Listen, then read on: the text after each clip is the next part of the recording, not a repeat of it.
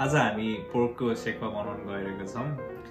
Normally sekuwa बनाउँदाखेरि चाहिँ हामी ग्रिल युज गर्छौं, तर आज चाहिँ हाम्रो घरमा कोलहरु नभएर प्यान युज गर्न गइरहेको छौं। यो सेकुवाको लागि चाहिँ हामी आज यति मासु मात्र युज गर्छौं। यतिले 2 जनालाई पुग्छ होला। अनि त्यो बाकी पिस चाहिँ यो चाहिँ हामी चाँडै सुकुटी बनाउँछ यसको। सो सुकुटीको रेसिपी आउँदैछ। यो सेकुवाको लागि चाहिँ आज हामीले पोर्क शोल्डर युज गरिरहेको छौं। त्यसको लागि अलिकति फ्याट भएको मासु भयो भने चाहिँ एकदम मिठो हुन्छ।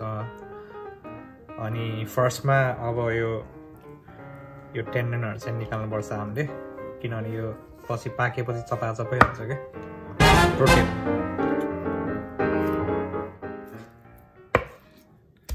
यो पोर्क शोल्डर चाहिँ एकदम सारो मासु हो। यसलाई चाहिँ सकेसम्म एकदम चाँडो पकाउनुपर्छ, नभए रबर जस्तो हुन्छ। यो धेरै पाक्यो भने हाई हिटमा। अब म्यारिनेसन। अब म्यारिनेट गर्न चाहिँ नुन सुरुमा। नुन चाहिँ अलिक थोरै हाल्नुपर्छ, किनभने हामी सोया सस पनि राख्छौँ यसमा।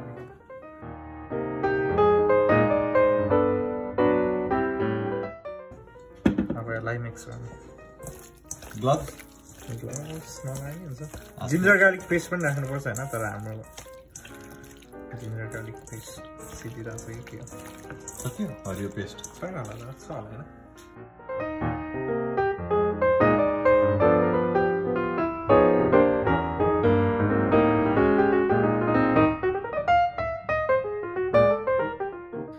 अब यति भएपछि यसलाई प्लास्टिक ऱ्याप गर्ने अनि फ्रिजमा सकेसम्म 48 आवर्स जति म्यारिनेट गर्न राखिदिने।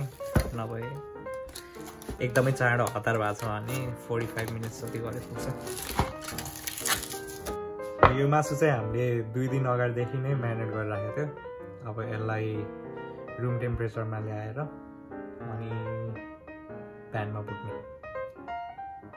अब भुट्ने त मासु कहाँ? अब यसको लागि तरकारी पनि काट्नुपर्छ। व्हाट? तरकारी सेकुवामा ट्विस्ट हो नि त। ट्विस्ट।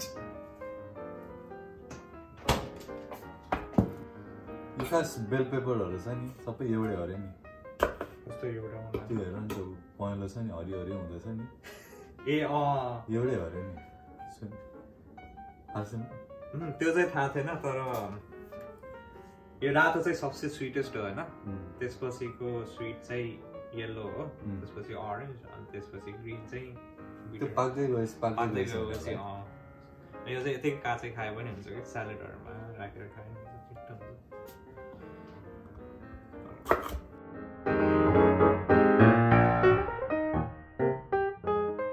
भेजिटेबल चाहिँ सकेसम्म एउटै साइजमा काट्नु, किनभने एउटै टाइममा पाक्छ तिनीहरू। अब जहिले पनि भने जस्तो सुरुमा प्यान चाहिँ स्मोकिङ हट हुनुपर्छ। त्यसमा पानी राख्ने, पानी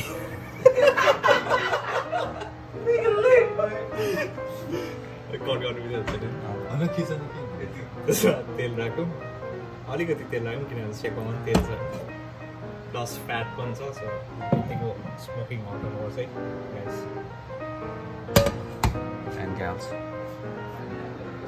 मिक्स गर्ने पहिला सेकुवा।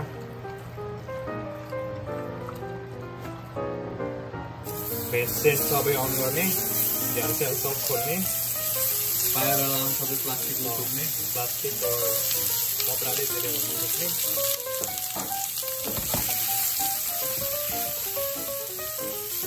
चाहिँ लुज हुनु पनि भयो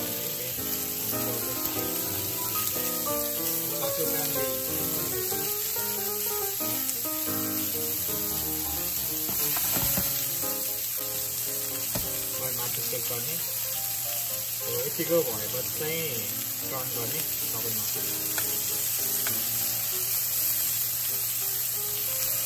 अब मासु टर्न गरेपछि चाहिँ भेजिटेबलहरू राख्नु थाले पनि हुन्छ होइन। गोलभेडा चाहिँ सबसे लास्टमा राख्छौँ, किनभने गोलभेडा पाकेर प्लास्टिक गर्नु पर्यो। प्याज राख्यो,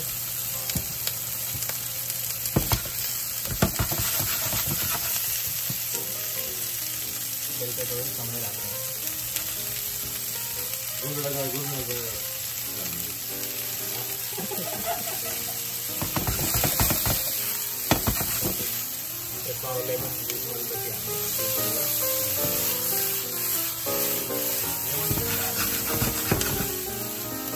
लेमनले अलि मासुको टेस्ट बढाउँछ कि